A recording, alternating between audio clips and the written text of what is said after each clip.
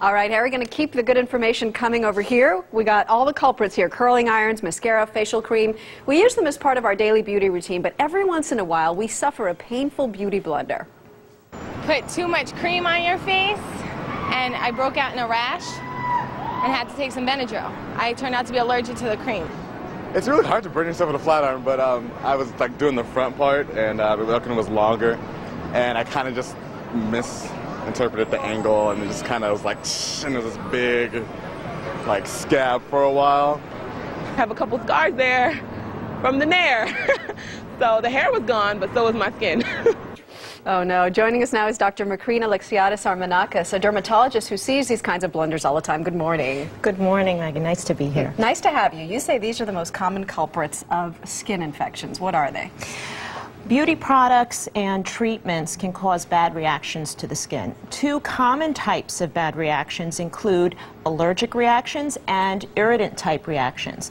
Allergic reactions occur when you develop a sensitivity to an ingredient in a beauty product, even if you've been using it for a while. Oh, it can still happen. It can still happen later on, and it is typically associated with redness, flaking, and itching, whereas irritant-type reactions are typically associated with burning symptoms.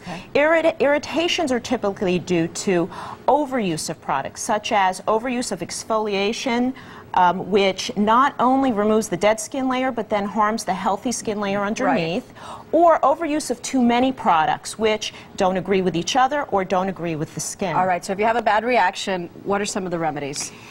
Okay, if you're at home and you have a bad skin reaction, cleanse the skin with lukewarm water and a non-soap gentle cleanser. Afterwards, pat dry and apply hydrocortisone over-the-counter cream 2 to 3 times per day. So we should all have this at home. Yes, and it will take several days or up to 2 weeks for this reaction to calm down, and it's very important to not use any of the beauty products or treatments that you've been using. Okay, and what about this? Is this just to cover up the rash? Correct. As a quick fix, if you have an important event, things that mask the redness would be a redness relieving lotion or a mineral containing powder. Zinc and titanium are particularly good at reflecting the light, thereby masking redness as well as soothing the skin. And these are all the rage right now, these mineral cosmetics. Indeed. All right, we've all been there. The curling iron, ouch, and immediately should you put some ice on it? Indeed, we see this very commonly. If it is a first-degree burn, which means it's red and it's flat, what you want to do is immediately apply ice. This will potentially prevent blistering, and you want to continue to apply the ice until the pain and the burning symptoms subside, which could take minutes or up to an hour. Afterwards, it's important to apply a healing ointment. If you don't have a silver-containing ointment at home, Aquaphor healing ointment is good, or a good old aloe vera gel. All right. And we could also cover with makeup. I know Dermablend is super ultra coverage. Right. In fact, Dermablend was developed for these kinds of severe sorts of situations. So if you have an important event and really need effective cover-up, Dermablend or a light liquid foundation would be a good alternative. Okay, you poke your eye while putting on mascara. What do you do? Well, the fear here is that you've caused a corneal scratch or abrasion, which is very painful. Immediately what you want to do is rinse the eye with cool water and always position the head against the running stream of water away from the tear duct.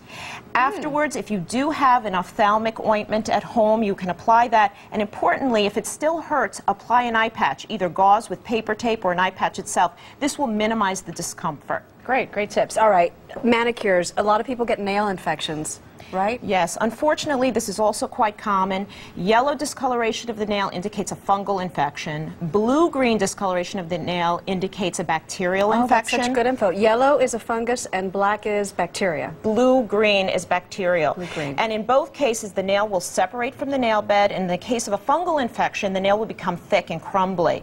What you want to do here is clip the nail back as far as you can without hurting yourself. And then a good home remedy is to apply a capful of white vinegar in a basin of lukewarm water, soak the nail in for 20 minutes 3 times a day, and then follow this with the application of an over-the-counter clotrimazole cream, which is an antifungal cream, like or athlete's foot solution. cream, right? Correct. Okay. And importantly, these types of infections can occur in the setting of too much wet work. Women washing dishes and clothes without gloves. So while you're healing the nail, it's important to avoid wet work, and so wear the Playtex gloves anytime you're doing any of the above. And you know what I do? I bring my own tools to get a manicure, so you're not sharing them. Indeed, very important, because you're never sure about the sterilization techniques that they use. So true. Thank you, doctor. Great stuff. Thank you so much for having Where are me. my guys? We're over here. Yes, we're talking Where about are makeup you? tips, but now we have to talk football. Ah, there you are. To redeem ourselves. Balance. Here's the big story, of course, yesterday was Brett.